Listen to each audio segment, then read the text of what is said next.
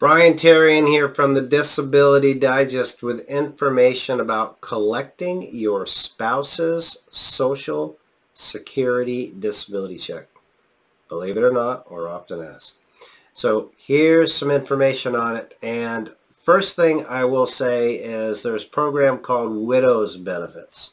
And you can get one check. You can either get your spouse's check or your check. I'll get into that more in a moment, but you need to meet the certain criteria.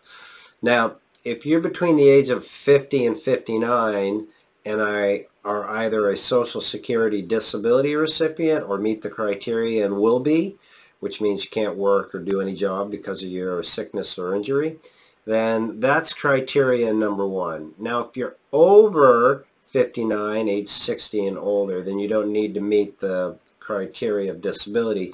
You just would need to have a spouse that has passed away. So the next criteria is that marriage would have needed to last 9 months or more prior to the time of your spouse passing away, and you cannot remarry.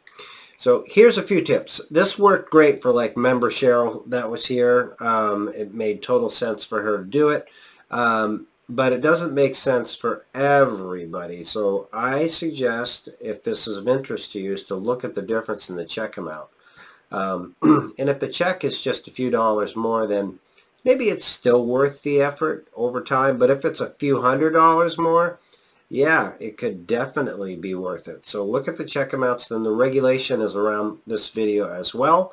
And last thing is, stay tuned for more tips. There might be other ways that you could maximize your benefits, increase your check.